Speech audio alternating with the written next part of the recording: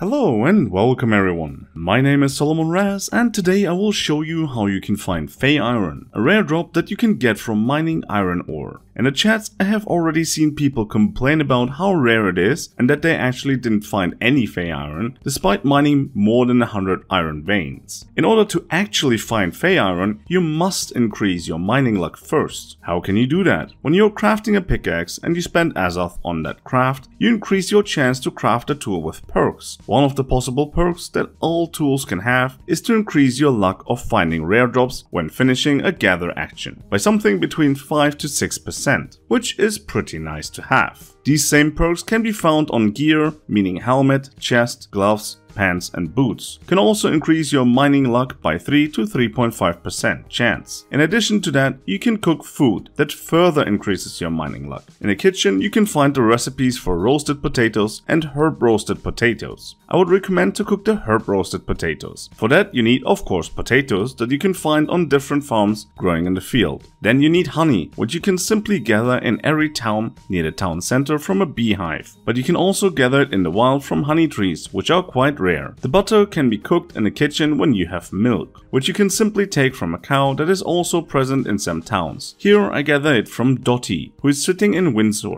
The limiting material here would be cinnamon, which you can find as a rare drop from herbs. I found my cinnamon in First Light near the coast. If you cannot get the herb roasted potatoes just yet, don't worry. In my experience, the high number of 1400 extra luck that it gives could be translated into a 1.5% higher chance. Here you can see me finding 2 big loads of rare drops from 2 iron veins almost next to each other, and I don't even have the food buff activated. I hope this little video has helped, and if you have more questions, let me know in the comments below. Thank you everybody for watching and see you in the next one.